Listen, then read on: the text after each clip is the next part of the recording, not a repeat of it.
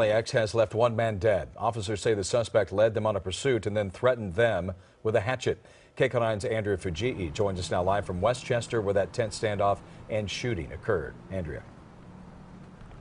Well, Jeff, more than 9 hours later, and investigators are still here collecting evidence. Police say the man who was shot got out of that white SUV, stood on the hood of a patrol car, and then threatened them with a hatchet. And it was all caught on video.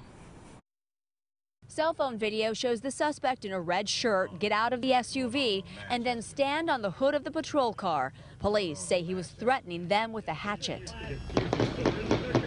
Police then fired multiple rounds. The man died on the scene. Sky 9 shows the body and what appears to be a hatchet just feet away.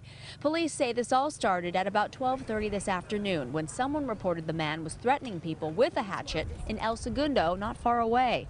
When officers found him walking in the area, he drove off in the white SUV. There was a short chase, but police managed to stop him with a pit maneuver. That's when he climbed out and allegedly threatened the officers. Now, it's not clear how long investigators will be out here. Just minutes ago, the man's body was taken away by the coroner's office, and those bright flashing lights is the tow truck that's about to take away the suspect's car. His name hasn't been released, and no officers were injured. Back to you.